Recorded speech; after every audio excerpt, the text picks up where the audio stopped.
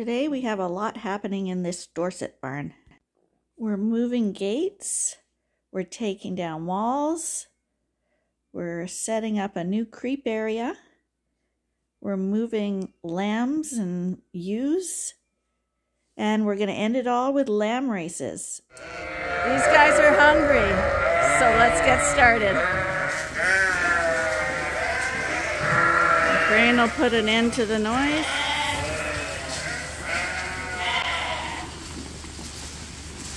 That gives me a little room to get in and feed the bottles here, because when everyone's gathered at the gate, I pretty well can't get in the pen. Pretty smart with the bottles now. Hi, Cupcake, how you doing? Looks like you're doing really well. She's in really good condition, so we know that Chewy's doing a really good job with her. Someone mentioned in a comment that I focus heavily on the white sheep but aren't showing too much of the black sheep right now, the Suffolk. And that's true because we are spending most of our time with the white sheep at the moment because they're the ones that have lambs right now.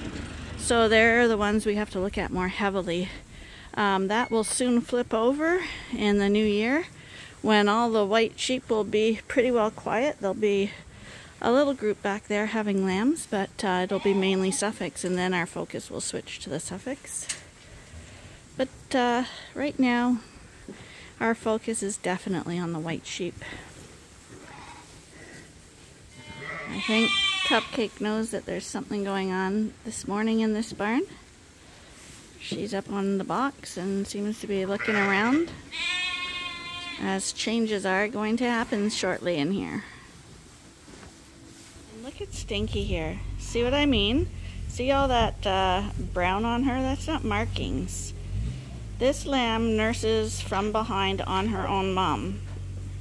I don't know why. So she's covered in urine. And that's why I call her Stinky. You're a really nice lamb, but you really didn't master the nursing thing too well. You didn't think that one out, I don't think. So as you can see, we've got the skid steer in the young lamb pen. Okay, so today is Lamb Integration Day. We're gonna join these two Dorset groups into one big group on the other side. And the problem is to try get them over there now. They seem to be moving not too bad. Sometimes the lambs especially don't want to go to a new spot.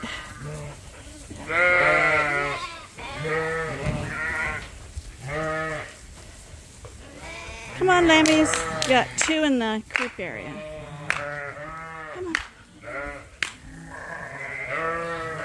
Come on, join the group, buddies.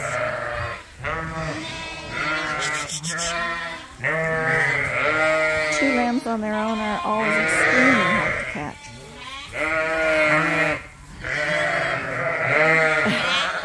Oh no, they see you.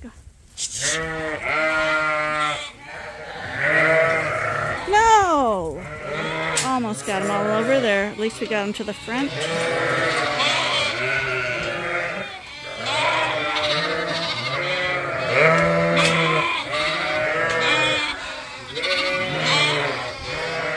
The moms and lambs are in here. It's gonna be pretty crowded, but they'll get used to it. Just kidding. We're not gonna we would never leave our sheep this crowded, ever. Step 2.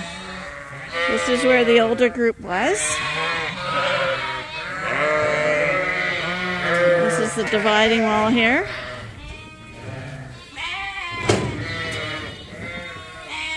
And I'm going to go into this is Hamish's breeding group.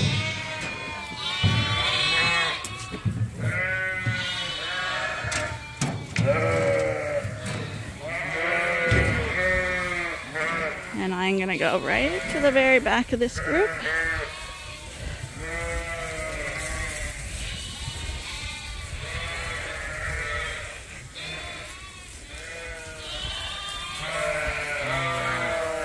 Even the adults like moving day. Because it's something new, right? You get bored doing the same thing every day. Even humans do. So now they'll have fun exploring that new pen. Next we're gonna move Sheriff's group.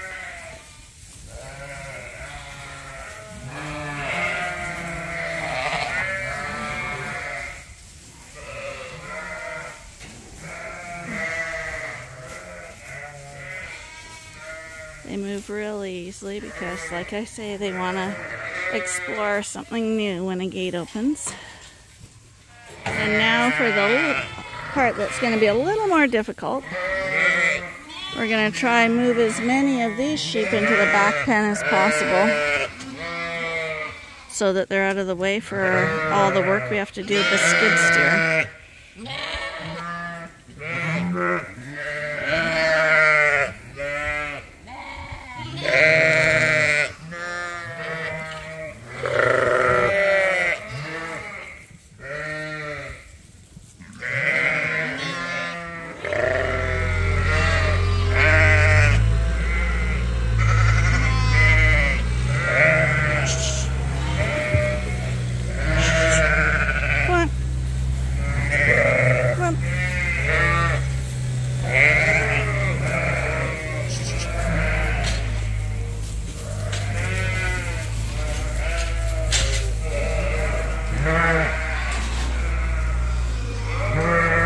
Come on, you guys.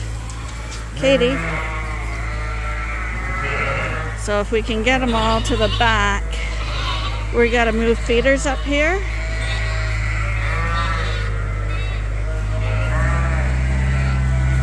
And like I say, they want to go to something new. So I'll try hold them back here. Come on. Come on. Come on.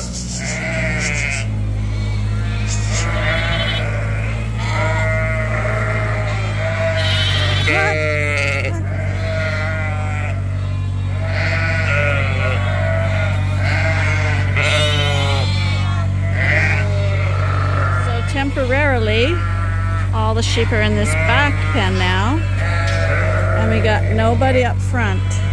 So now he's going to reconfigure that creep area.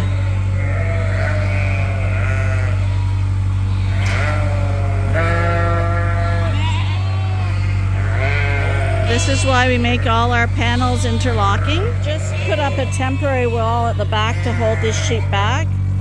But you can see we have little eyes on all our gates, and we have metal rods all over the place that interlock. So we got them on the feeders, we got them on all our gates, and we've got them on our sidewalls as well.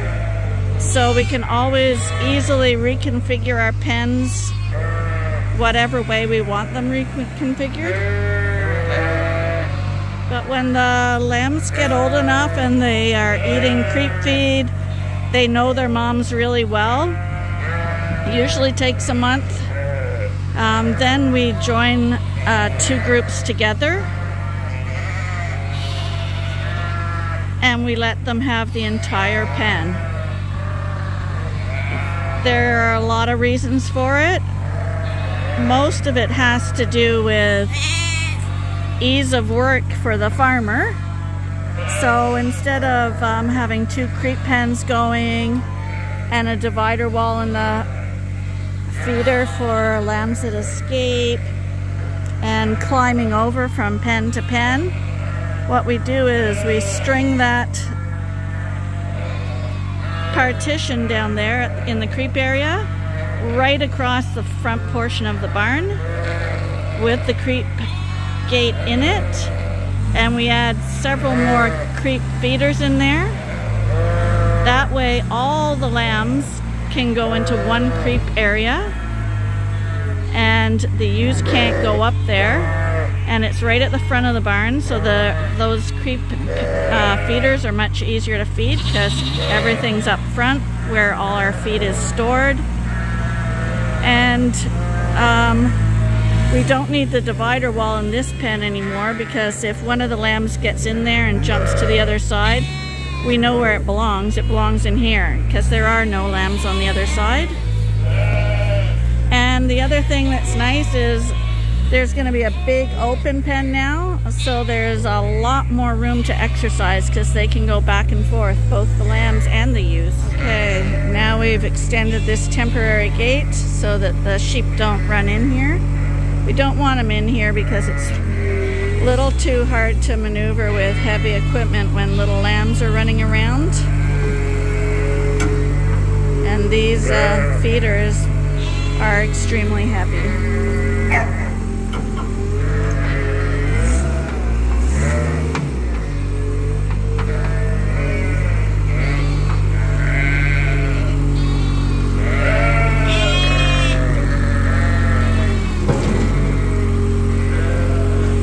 That box is behind you.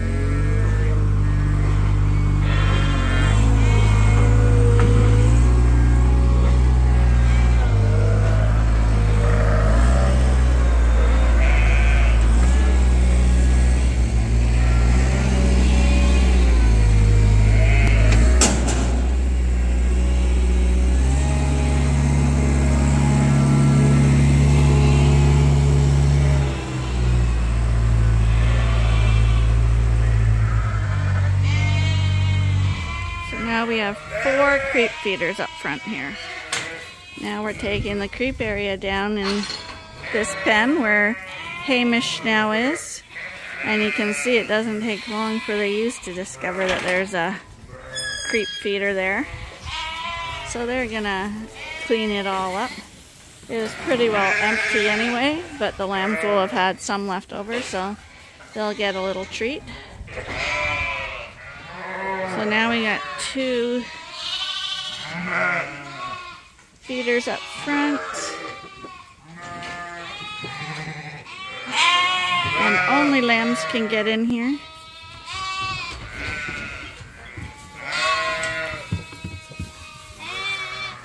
And there's a creep area so that they can come and go. And now they have a big area to run and play in. Right now it looks crowded, but once everybody stops clustering, you'll see it actually is more space. So he's putting the creep feed out. We'll see how long it takes for everyone to figure out that they gotta come in here. Shouldn't be too long. All the ewes will be able to feed on one side. We already got a lamb in the feeder. I'm guessing it is 47. This is a group of 60 ewes now. We never put them bigger than 60 in a group. And this group is pretty close in age because if you remember, they all lambed really close together. The second group was, the very youngest was only like a month younger than the oldest, so they're a tight group. And already you can see they're hopping about on the 2 playpens now. Moms are feeding. We can see that little lambs have already found their mothers because they're nursing.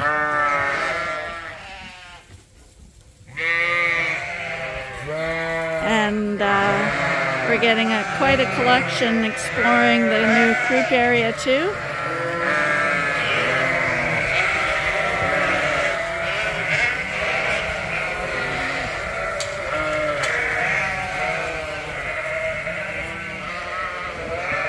And this is, you see, this is how lambs get squashed. And that's why we like them to be in the creep area. The moms squash them. But see how he quickly deked under the feeder? Because there's safety under there, as long as their head isn't trapped. But Arnie just fed the ewes their grain. So now all the ewes are out of the way. And you can see how big an area we have now for the lambs to play. And a whole bunch of them have gone into the creep area to check that out. And I'm guessing we might have some lamb races, because they usually love the really long pen.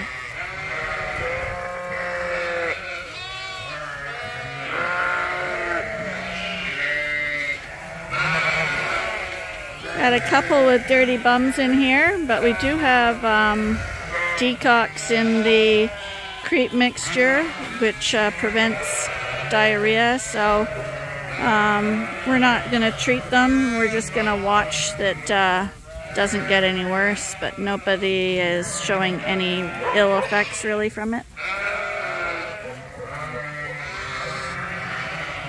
There's Chewy. Even the moms like it.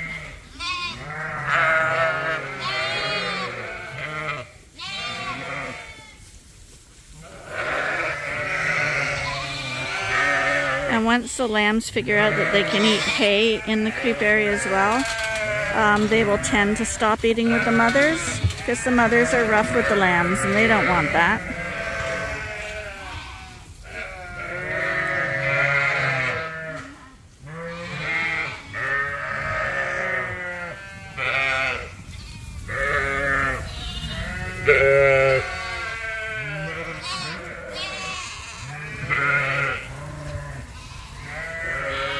Lamb races aren't as prevalent in a small pen because they don't have they can't get up the momentum.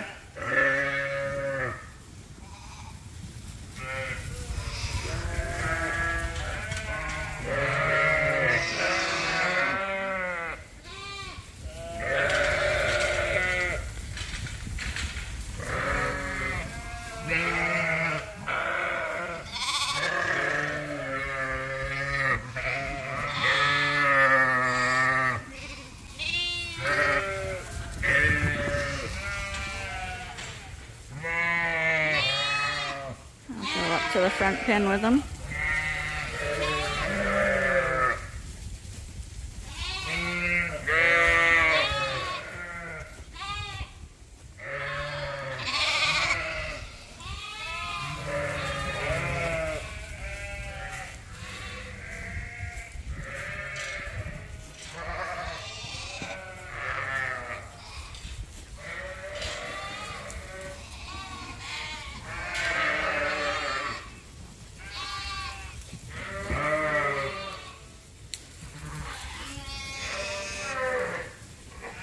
This gets them in really good shape. So in the beginning they'll probably tire out more quickly, but as they get in better shape they'll have some really awesome lamb races.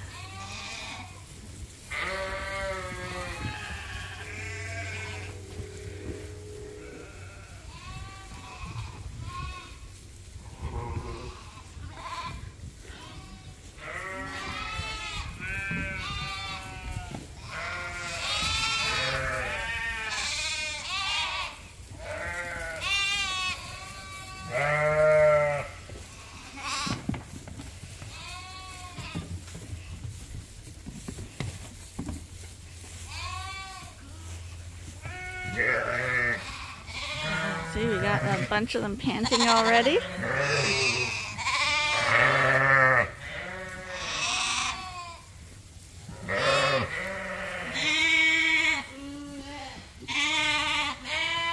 Someone needed to be rehydrated. Are you guys tired now?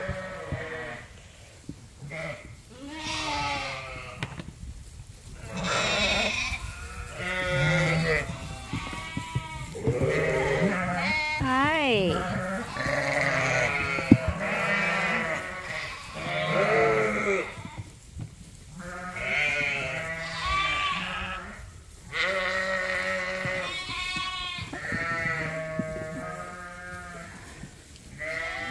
Hi.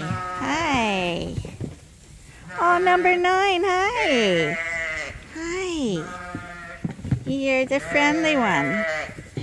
See, bottle babies, when they come up to you, you'd think that they're more friendly, but they're actually not, because they start nibbling and pawing at you, and they have no interest in being with you except for a bottle. Whereas number 9 here is not a bottle baby, and she's actually really concerned about being your friend.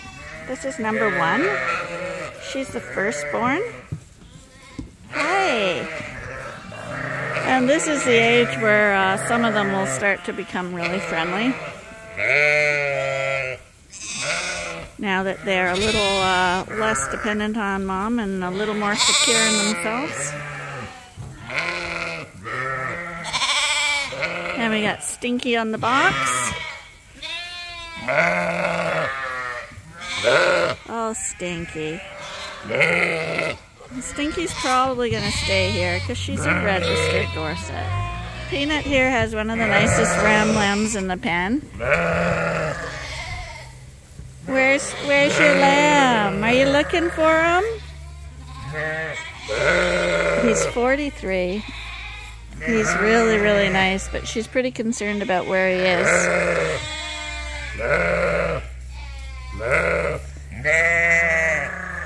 Where is he, Peanut? She's gonna go look for him.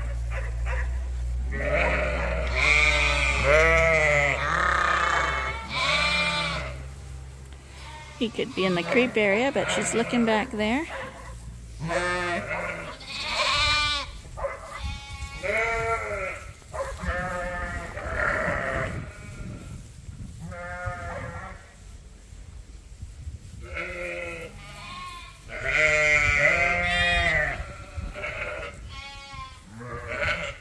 Oh, she found him. She just let him have a little sip, but she just wanted to make sure he was safe and wanted to know where he was. So we like that.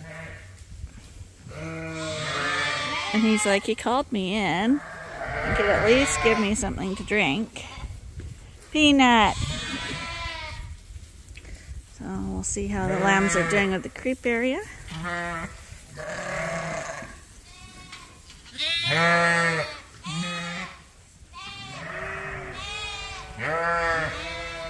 There'll be a little bit of crying in here as moms and lambs figure out that their babies and moms are still in here. Doesn't usually take too long.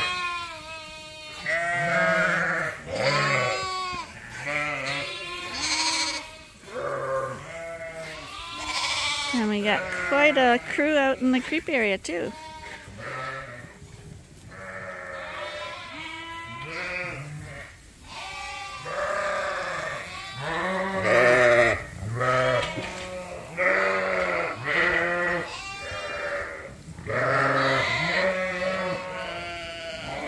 And see, this little one here was, I think she's the last born.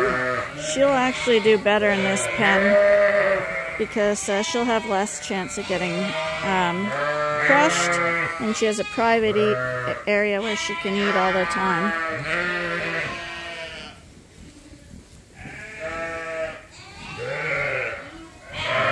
This one's Pinky, that fat one there. Pinky is the one that got covered all in red because she was rolling around on her mom's fresh ink when we put the numbers on their backs. This is Seymour here. And Stinky's in the creep area now, so she's exploring all over the barn. Hey, Seymour.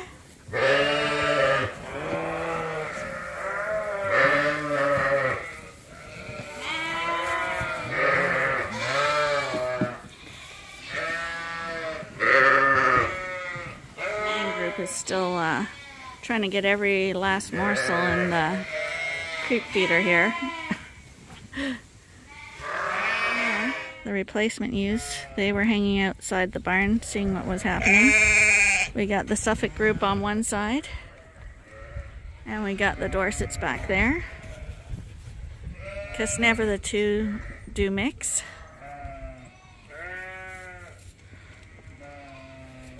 You guys. Hi. Hi, you guys. Hi, Hunchy. Hi. Hi. I got 4 that figured out how to come up here, but it's so noisy they probably can't all hear me. Lammies! Lammies! Who's missing? Lammy! So, I guess we're going to leave these guys to it. And we'll see how they are tomorrow. Until then, thank you for watching. And I hope you'll join us again tomorrow for the next episode at Ewetopia Farms. Bye for now.